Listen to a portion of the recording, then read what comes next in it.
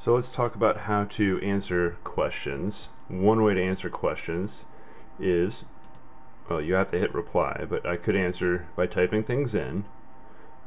You can insert math equations, which can be helpful.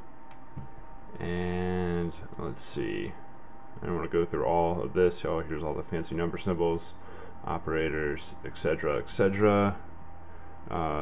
So this is, you can also paste latex, which if you're careful you can get latex code right out of WebWork. So that's one way to do it. There's another way to paste in your answers, or to put your answers in, and I'm gonna insert this video as an answer, but I want to video record the answer to the question. So we have, the question is, midpoint of AB is -3, 5, and A is 5, -1. How do I find B?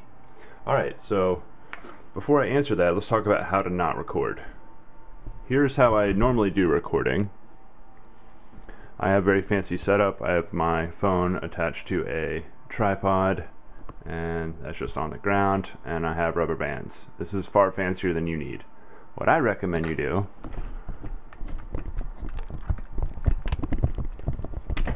take your phone, and you can make sure you don't block the camera.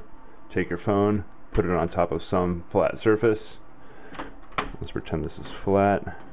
Don't use a water bottle, and you can hold it up with some heavy object like this, and then you can hit record, and it will record whatever you're writing down here.